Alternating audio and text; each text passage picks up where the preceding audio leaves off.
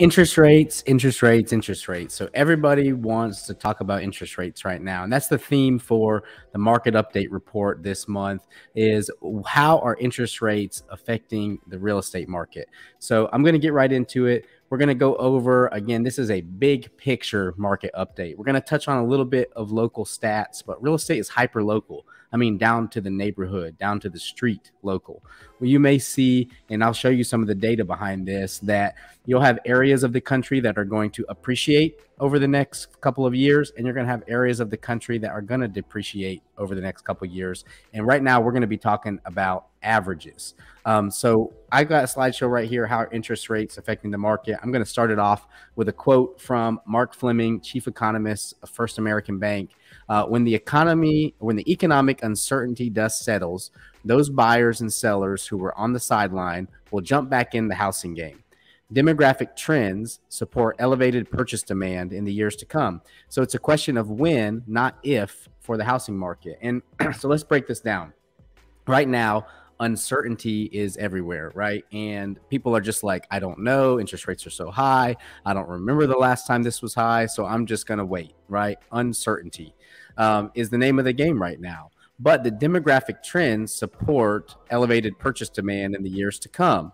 Right. And what that means, I'll show you a little bit later on, is that the big picture is that demand is not going to change for a long time. People are going to want to move. They're going to need to buy. They're going to need to sell. And that's not changing, right, over the next decade. So the basic laws of supply and demand are at play here. And those tell us that these temporary changes we're feeling due to the manipulation of interest rates are just that. They're temporary. So you see tons of headlines out there right now. And right now, I feel like, and I've always said this, that the greatest value that we can provide to our clients is certainty, right? Is when there are uncertain times in the market that people don't know what to do, we can provide you a clear path forward with specific data and insights and our experience so that you can use that to make informed decisions in a very certain manner. We haven't needed all of this certainty in a while, because the last 2 years, the only thing anybody worried about was how do I get the most possible price for my home and how do I get my offer accepted competing against dozens of other offers. The times have changed a little bit and people are uncertain, and we're helping to provide that certainty in our marketplace. So the big question right now for a lot of people is, will mortgage rates keep rising? And I think the short-term answer is that interest rates have risen pretty dramatically over the last few years.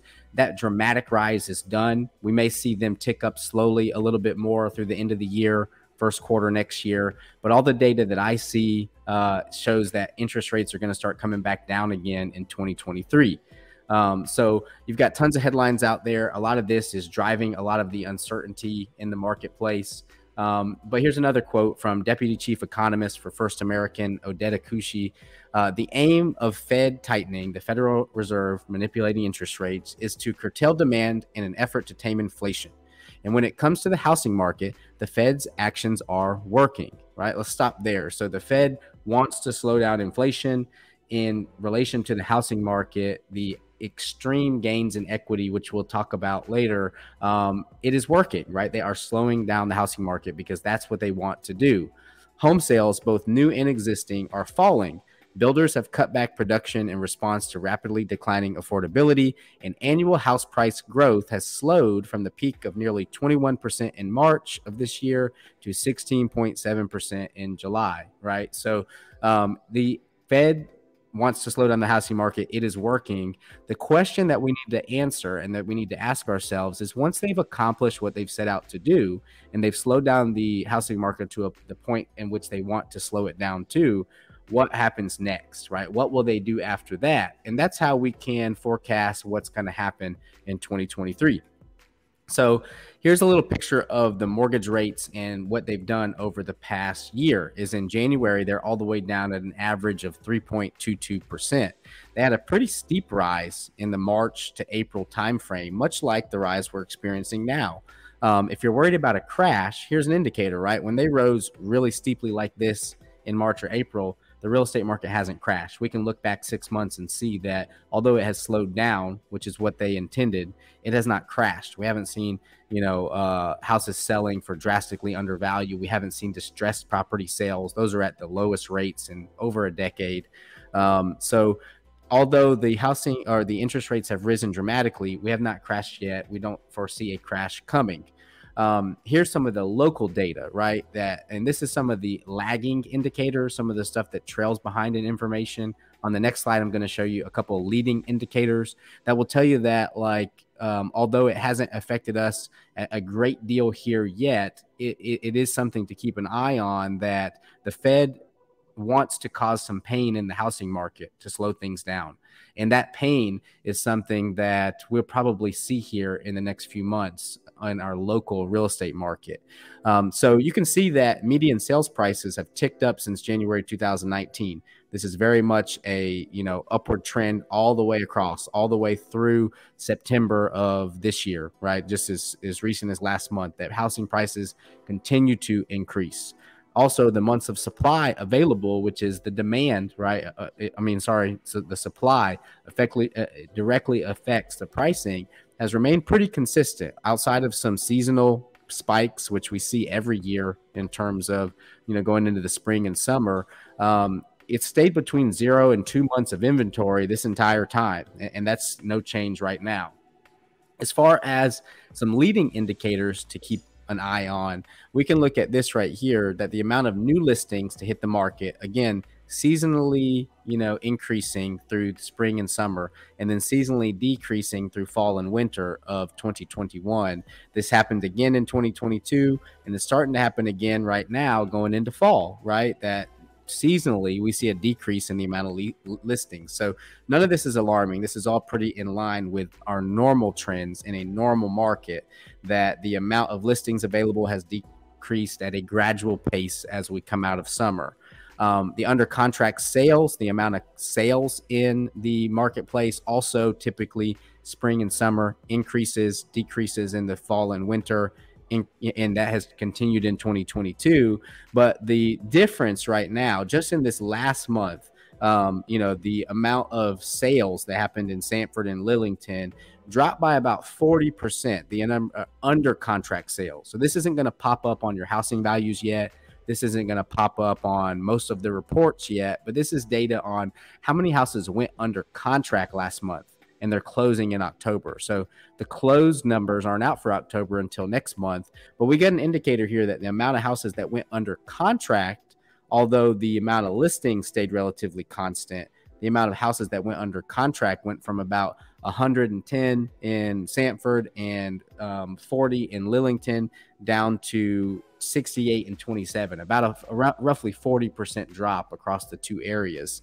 So the amount of houses that went under contract fell drastically, while the amount of homes that hit the market remained pretty constant. What that tells us is that the months of supply available on the market is likely to show an increase when the end of month October numbers come out, right? These are leading indicators. And when we do our November market update, my prediction is that we'll see a pretty decent size increase in the amount of inventory and supply on the market, which directly affects the supply and demand principle, right? So all that's leading up to what's ahead for home prices, right?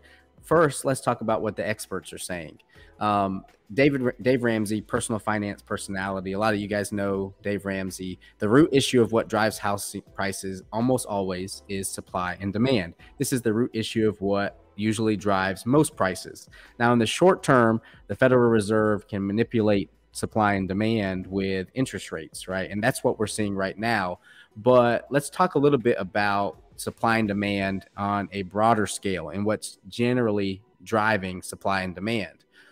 Mark Fleming, while the market's considered overvalued, may need to adjust to the not so new reality of higher mortgage rates, housing market fundamentals still support a moderation of annualized house price appreciation rather than a sharp decline. What that's saying is that although there are markets that are way overpriced, right? There are markets where 200 grand over asking was normal the last 2 years, and those may need to adjust, right? We may see a decline there, that the fundamentals behind the market the supply and demand fundamentals support a moderation of annualized house price appreciation, right? So let's talk about that. We're not at risk of a collapse today in the financial system like we were before. It's true. Housing may be a little frothy, so housing prices may come down or they may plateau, but not to the extent that it happened in 2008. And this is hedge fund manager John Paulson, who was one of the leading predictors of the 2008 crash before it happened. So let's look at this, right? This is year over year comparisons between the amount of showings per listing and the amount of active listings. So there are less buyers looking because they're uncertain, they're worried about interest rates, and there are more active listings on the market, right? This is supply and demand fundamentals. The amount of inventory change in the market, though, is not that significant, right? It really has not gone up much yet. I showed you some leading indicators that say we need to keep an eye on it. But in North Carolina, we've only seen about a 3.3% increase in inventory, really a very moderate amount. So they are slowing down the housing market, but at a moderate pace. It's not a crash. It's not even a big correction. It's a moderate change in the amount of inventory. And so what's driving supply right now, right? And the temporary manipulation, what's driving demand and the temporary manipulation of this demand is interest rates. And right now, interest rates have seen a steep increase, right? From the beginning of 2021 to 2022. And it's expected to peak in 2023 and then start to come back down again, right? Here are, Freddie Mac, Fannie Mae, Mortgage Banker Association, National Association of Realtors all put out predictions on where mortgage rates are headed through the fourth quarter of 2023. And you can see that they're all pretty much in line with each other. And the average of all four is expected that interest rates in 2023 come back down to around 5.4 to 5.68%. Right, which is a big decrease from where we are currently. And this is, an average. So your government-backed loans, VA, FHA, USDA, of which we see a lot of here in our market, typically have interest rates that are lower than this, right? So let's talk about the demand, right? And the big fundamentals behind demand. U.S. population age in 2021, right? The millennial generation, those aged 25 to 40 currently, is the largest demographic population segment in America right now. We have the baby boomers, we have Gen X, and then we have the Gen Y, the millennial generation, currently composes the largest segment of our population, and they're entering their prime buying years, right? This is the age 25 to 40 where most people buy their first house. It's also the age where most people buy their second house. They sell the first house and they upgrade.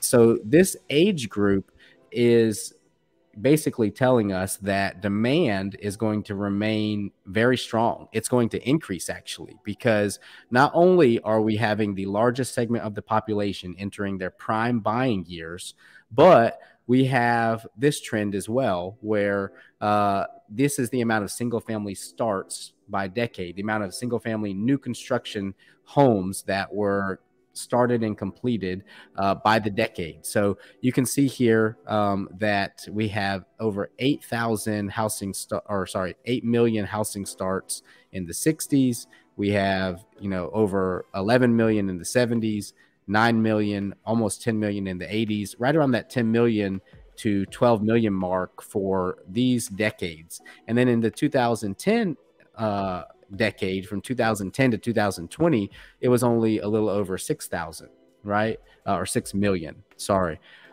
So what that tells us is that less houses were built during the 2010 to 2020 era, and that means less houses are available, which coincides with a time when we're going to need more houses than ever, because the largest segment of the population is entering their prime buying years.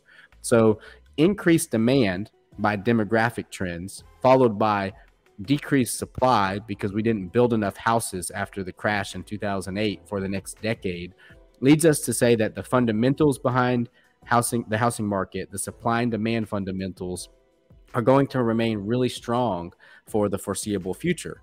So all that, what's the summary, right? What are people expecting in terms of appreciation, right? The home price forecast for 2023, average of 6 forecasts between Fannie Mae, Freddie Mac, Mortgage Banker Association, the home price expert survey, and the National Association of Realtors, along with Ivy Zelman. 5 of the 6 predict an increase, right? A moderate increase in home prices in 2023. We have one moderate decrease.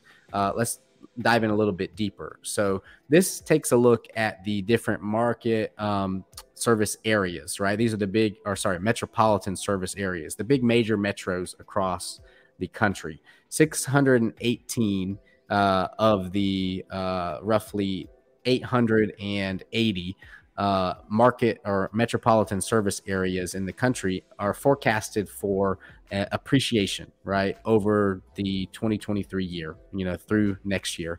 Moderate appreciation, right? Most of these between, a less than 1% appreciation up to a 5% appreciation. So we don't expect big increases in home prices anymore.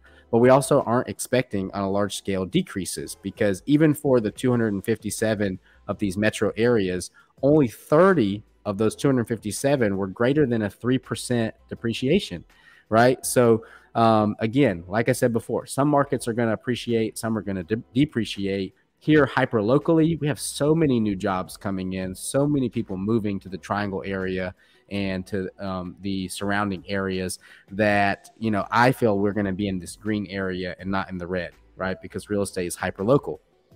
So also, the home price expectation survey panels 100 different analysts, the top analysts in the country. And this is a summary of what they predict. The 100 top analysts in the country predict that, we're going to see appreciation, not depreciation. These numbers here, a whole lot more of these experts, expect appreciation. And even of those experts that expect the home prices to depreciate, none of them are drastic depreciations, right? We have, 2 out of 100 who predict a greater than 10% depreciation. The rest of them are between 0 and 10%.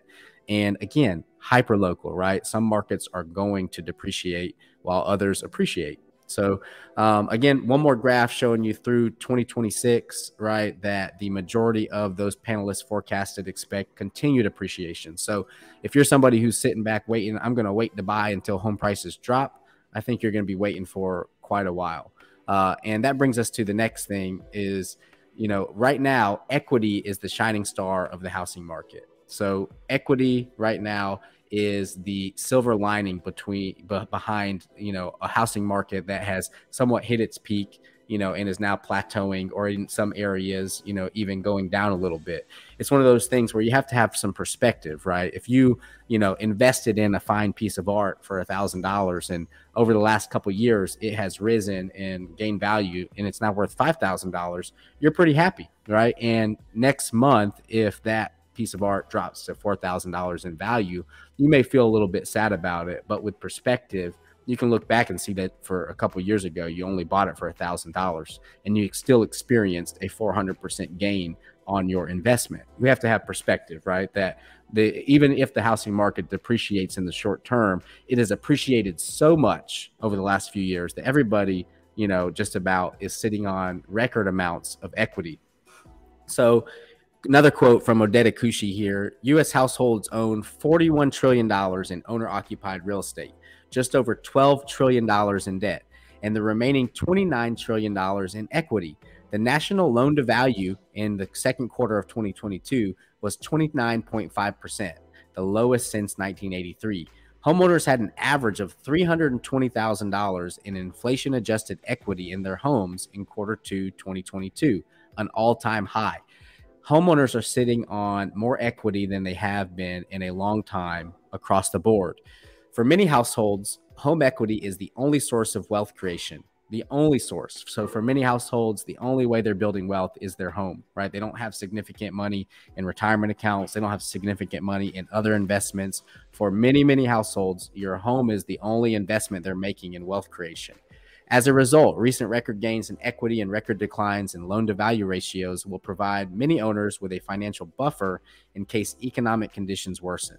In addition, record equity continues to provide fuel for housing demand, particularly if households are relocating to more affordable areas. So, homeowner equity gains year over year, quarter two 2022. So this is year over year, from 2021 to 2022.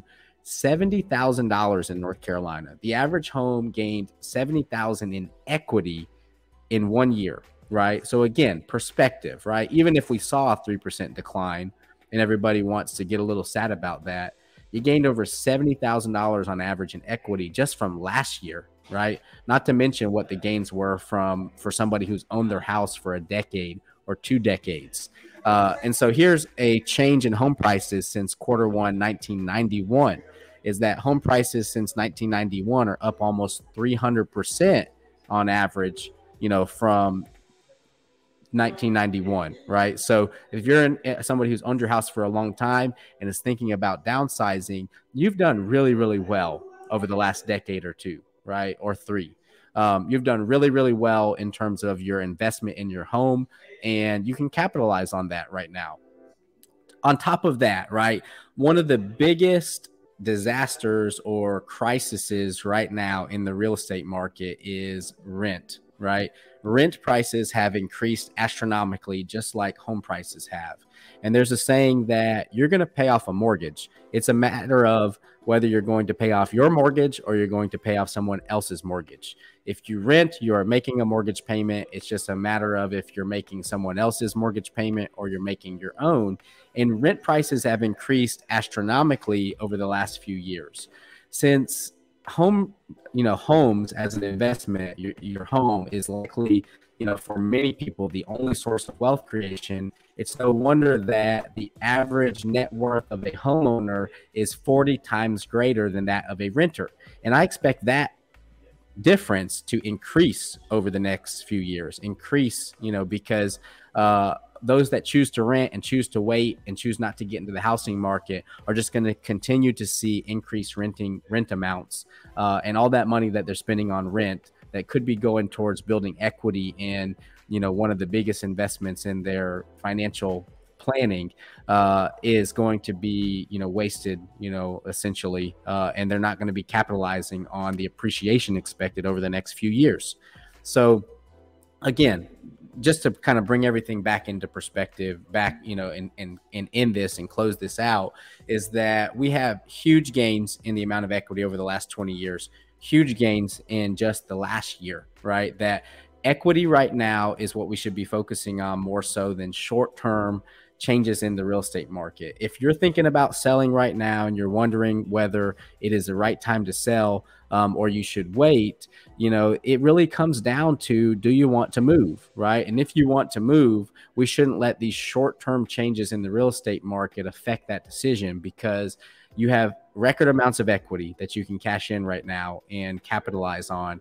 And there are opportunities available to you in the market because of the temporary decrease in demand, emphasis on temporary, because like we said in one of the first slides that I'll go back to here, is, that the aim of the Fed tightening is to curtail demand in an effort to tame inflation, right? And when they accomplish that, right, because it is working right now, buyers are going to come back into the market, right? And the market is going to shift back towards more balance, or even back in the seller's favor pretty considerably. And if you wait to buy because of that, whether you're a renter or whether you're looking at someone who's looking to downsize or upsize your home, then you're going to have waited too late, and you're going to be jumping back in the market when everyone else is jumping back in the market. So hopefully you found this helpful, right? I wanted to try to answer how interest rates are affecting the real estate market. If you have any questions or comments or some feedback on this, put them in the comment section on whatever platform you're watching this on. We'll come back and answer those things. We'll probably do some content around those things. If you want to stay updated with what's going on in our local market, in our local community, make sure you hit the subscribe button, hit the little notification bell so you get notifications when we put out videos. And as always, right, if you're looking to buy or sell a house, we would love the opportunity to earn your business. I'm Walter Susevich, Sanford Surrounded, who helps you with your home matters.